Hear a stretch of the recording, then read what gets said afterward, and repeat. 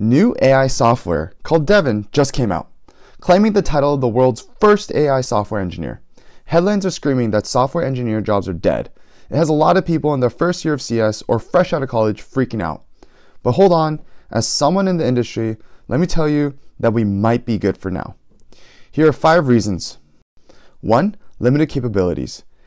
AI software typically shows you the coolest parts, the most impressive demos, but that's just to get you hyped. And it makes sense.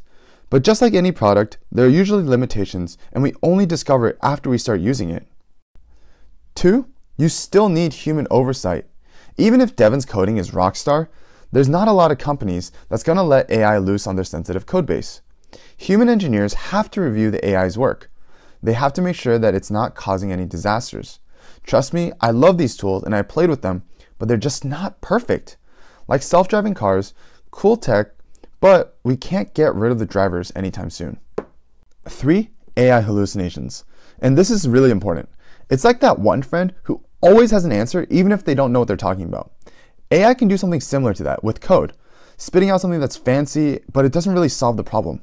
And that's why we still need humans to overlook everything.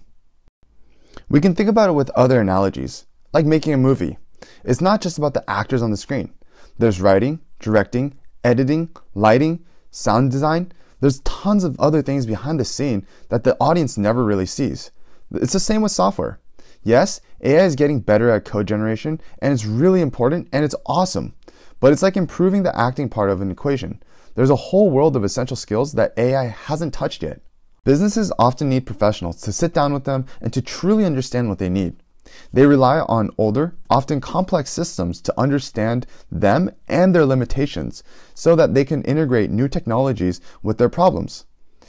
Planning the bigger picture of how your software works and overall user experience is really like an art that AI has really not touched yet. So much of our job is talking to more than just developers. We talk to engineers, designers, and even stakeholders to figure out the solutions together. AI can't replace the human interaction. The key point that I wanted to highlight is this.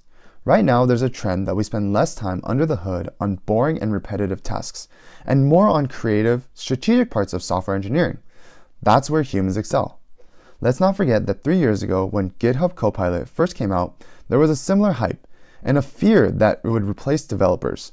But in reality, it's been a productivity booster, not a job stealer. Let me know what you think in the comments and follow us for more videos on the intersection of business and technology.